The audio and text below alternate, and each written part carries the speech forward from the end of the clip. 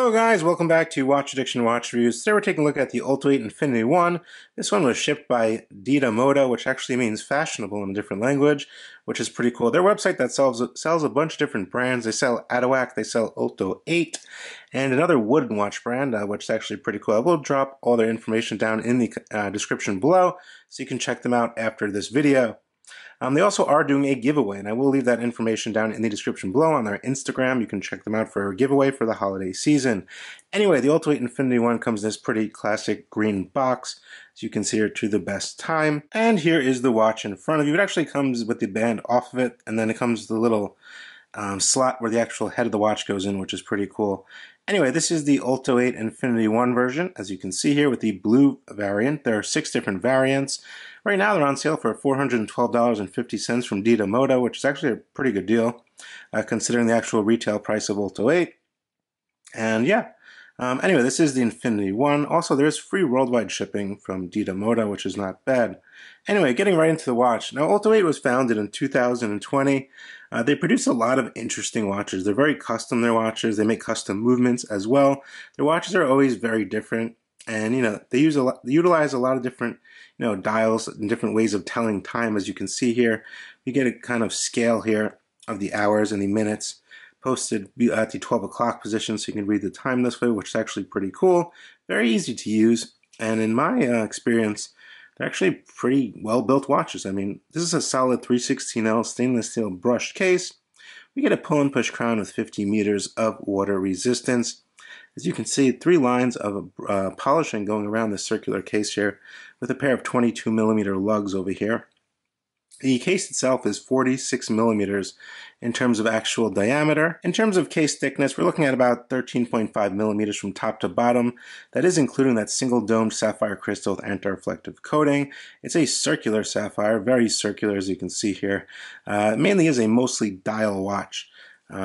So definitely take that into perspective. The watch will wear a bit smaller than 46 millimeters.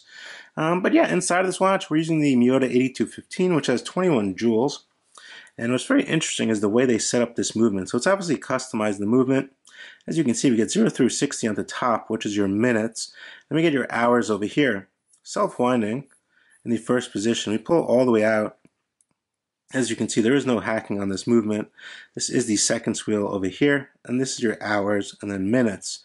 So I'm going to go ahead and set this over here. This is all fully loomed as well, which is actually pretty cool. Now it's coming up to 3.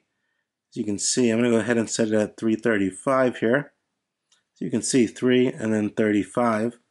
Push that back down, and you're all good to go. Very easy to use, very easy to read. No issues there. The watch itself does come on this genuine leather tan color band here, which does have quick release. We also do get an exhibition case back on here with a custom OLTO-8 rotor, all brushed case backs and basic specifications, sapphire 50 meters, Infinity, which is the name of this model. But yeah, the finishing looks really good.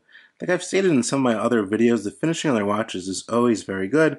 I would not genuinely call them a micro brand. I would call them more of an established brand or a watch producer. Their watches are very, I would say a bit higher end than a standard micro brand watch, in my honest opinion there. And this blue dial is really quite stunning. As you can see here, a nice deep shade of blue. Depends how the light hits it here. You can see that anti-reflective coating, which is not bad there. But yeah, a very interesting watch, interesting way to tell time. Obviously a conversation starter, something that's going to, start a conversation, I guess. Someone's going to be like, what kind of brand is that? What watch is that? Because obviously this thing right here looks much different than a standard, 3-hand watch. Anyway, the watch does come with an extra band itself, which I will show you, which came in the box. This comes with an extra blue band here. It's kind of like a embossed band, which is always nice. Quick release as well, genuine leather with a bluish color.